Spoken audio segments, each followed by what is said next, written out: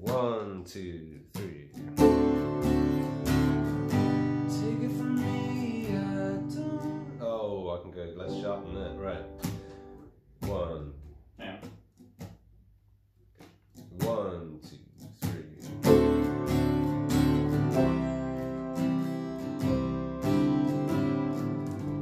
So I met Jake and Joseph years ago when we were at school and we were in a band together when we were teenagers.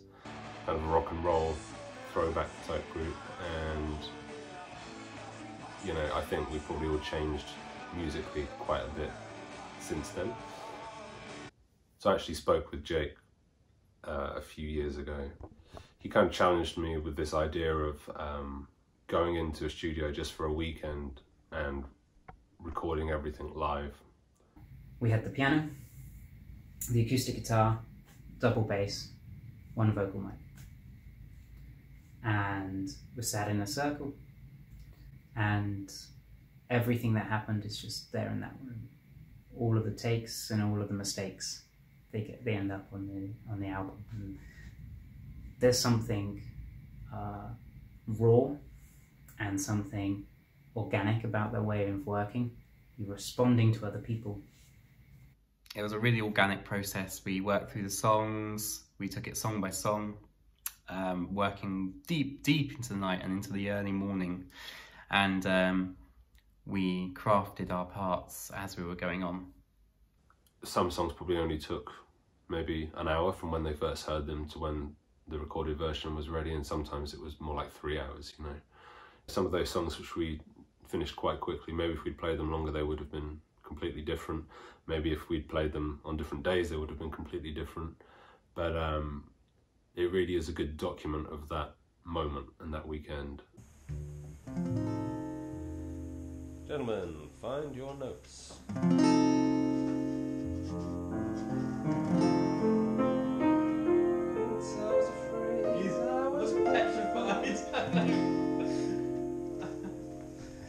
Watch It is my hometown. That's in Somerset in England, and I grew up there for 19 years before I moved out.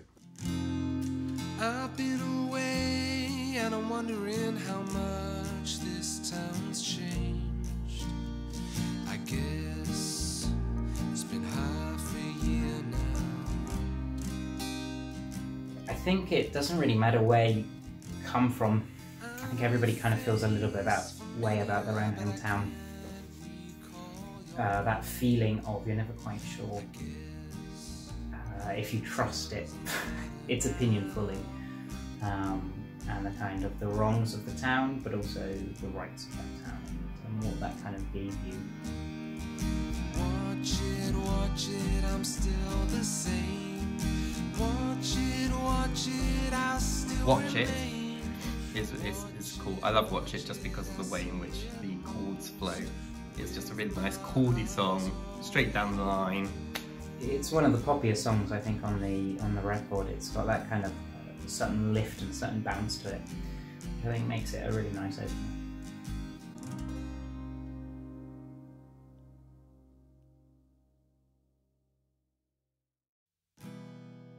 Water's quite an interesting track for me on the album because I don't think I was taken with it really at first. I think it took a little while for it to really grow on me.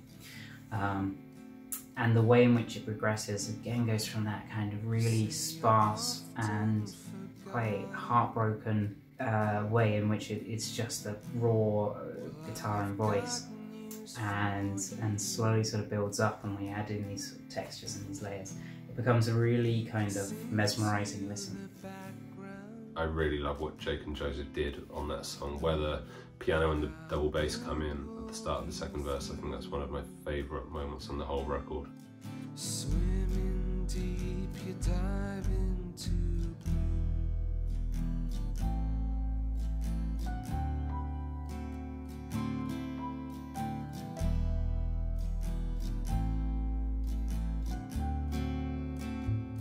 without Joseph and Jake being the musicians who I played with, the album would have turned out completely differently, so I really value their contribution. I won't borrow all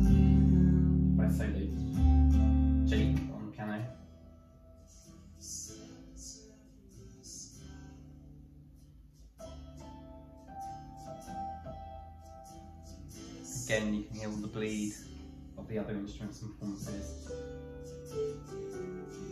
All of which we use to create the whole effect of the record.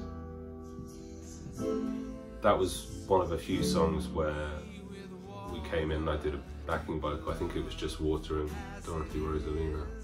You grace me with water, I did have some reservations about doing that, but I spoke to Joseph about really keeping it quite background and keeping it quite subtle so that the main room sound was still the predominant one.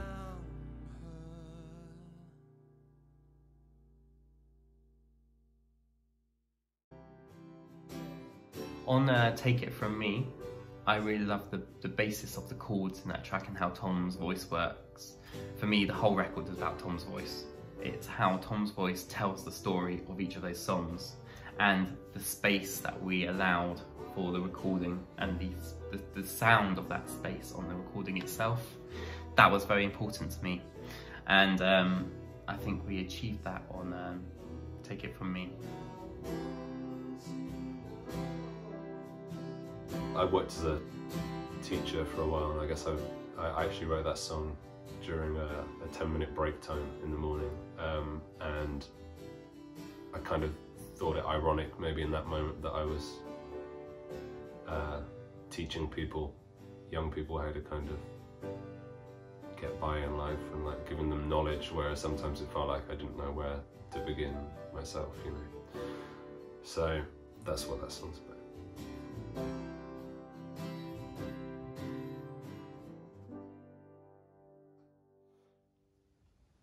Nothing Left to Hide, I think, is probably my favourite recording on the album. It took a little while to get there. I think it was the Saturday night. The end of a really long day. We've been slogging away, trying to get these tracks done. It had felt like not a lot had been going right. There were just mistakes creeping in. That were like, why is this happening? Why are we doing this? Right, let's start again, We're going around and around trying to play it, and just nothing's quite clicking. It got to the point where it was 2:30 in the morning. And it's at this point that Tom says, one more take, we're doing one more take. And Joseph and I are like, it's done. Joseph was saying that he had blisters on his fingers and Jake was essentially asleep. We did one more take, and that's I think the take that ends up on the album. But that final take was the one that we used, and it came out way better than the others, so fuck 'em.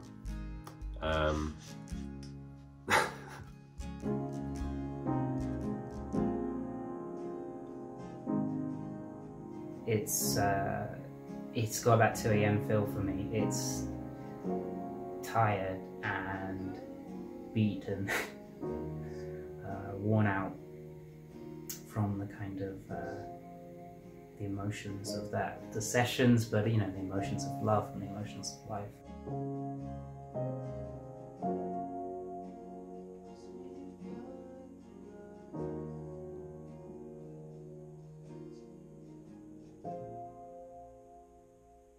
That was the thing with the whole album. It was just like getting through 4 or 5 minutes consistently. You had to be patient, you had to be resilient and focused, which was tiring as well. For Metamorphosis, I don't think Tom will mind me saying this, but I think it's one he had the most doubts about. Definitely the most difficult song that we've recorded. I think there was a few reasons for that. It was 6 minutes long, so when you're doing it in live takes, there's a lot more opportunity for one person to mess up because you've got 18 minutes of collected parts there. We had to spend some time rehearsing it in order to understand how each instrumental track would work, how each instrumental performance would sit.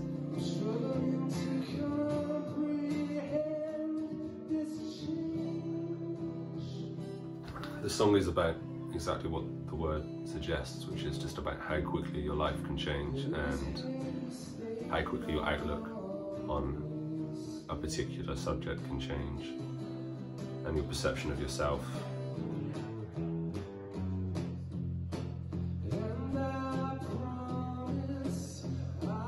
Metamorphosis, I actually was still writing on the day we recorded it. You know, I finished putting it down and then put the lyrics down in front of me and we recorded it. So I think that felt like the hardest one to get right, and that was probably from a personal standpoint, just to try and express what I wanted to put out there in the lyrics.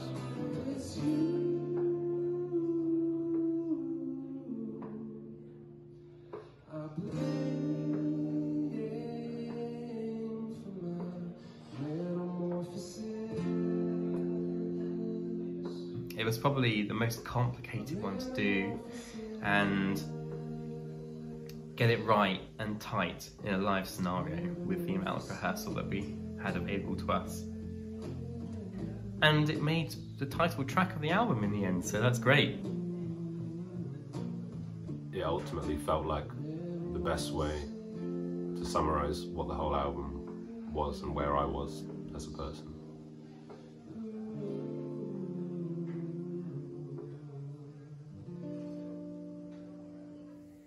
For me, Dark Knight, Red and Grey is a really interesting point in the album. It's where we kind of switch around the instruments. And the piano takes over as the kind of lead instrument and the guitar fades back into the background. I think initially Tom had wanted to do it like that, and he really pushed that we trade it. I think Jake and Joseph were quite keen for me to play the piano part on the guitar, because originally I came in with that piano part as a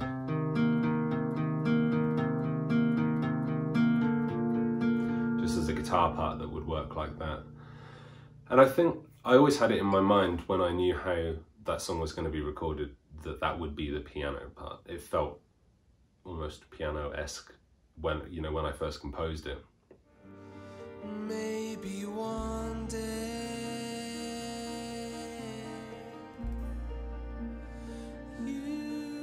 the part that I played, or at least the second part that I played, was actually based on Jake's original piano idea, where it was, he was doing a very simple thing on the piano. So I actually took his part as my part in the end. He was always very much up for taking our points of view, even if he didn't agree. There weren't any points where we all kind of disagreed or at all. We were all very democratic. We were very good at kind of compromising as well, but I was very keen for it to not be a dictatorship or something. You'll feel it then, you'll feel. It was very much a collaborative effort.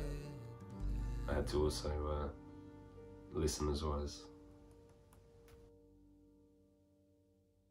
Sometimes I was quite demanding in terms of what I wanted them to play. I already had a vision.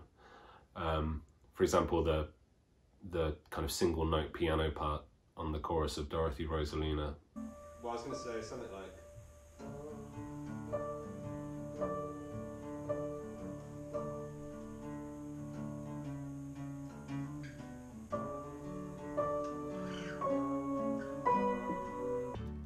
Dorothy Rosalina was one of the last songs to be written for the album, and I guess it's about that kind of anxious hope that you have maybe at the start of a new relationship.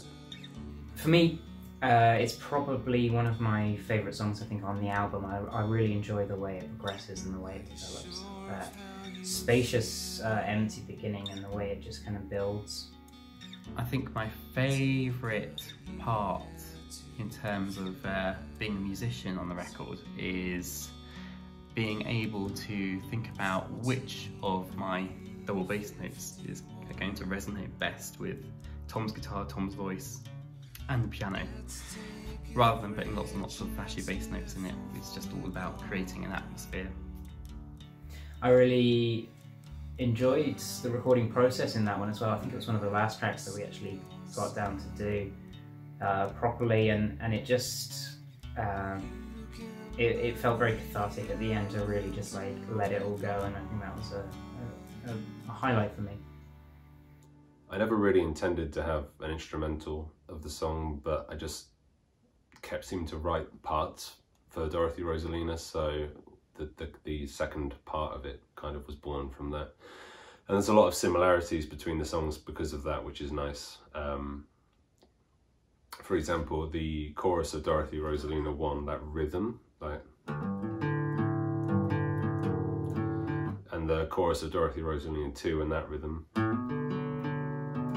you know, there's a lot of links between them. The harmonics in the verse of Dorothy Rosalina 2,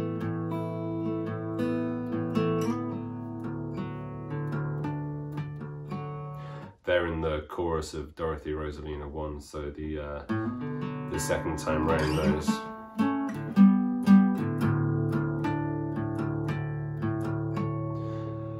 I think it brings something really different into the way in which we worked in the studio in this entirely instrumental track, leaving these sort of spaces for the sounds and the instruments to kind of explore around this theme.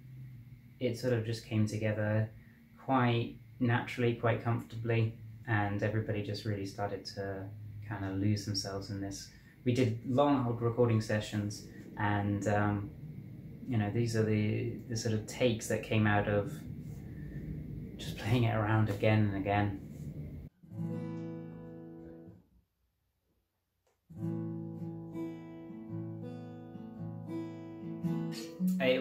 It's a thoroughly enjoyable way to spend a weekend. You know, we got away down into Somerset, down into the studio is out in the country, and we just kind of hauled up in Joseph's house for the weekend. It was a really nice experience. It was a really warming experience. We often get in the studio and take bits apart and do lots of overdubs and separate takes for instruments, but for this record we were just like, right, we're going to learn how to learn the songs, play it all live, allow all those imperfections that you get from live performance to be in the record and have that as part of the environment. And it sounds great and I'm really happy with it. Music that is free in that space, and you can get those bleeds and you can get those moments where you can kind of hear the background sounds. That for me brings something really different to the album. And Jake brought cameras and GoPros and stuff with him, which was great to get just some kind of documentation of the session. And one of the photos he took I ended up cropping and altering to use as the album artwork as well.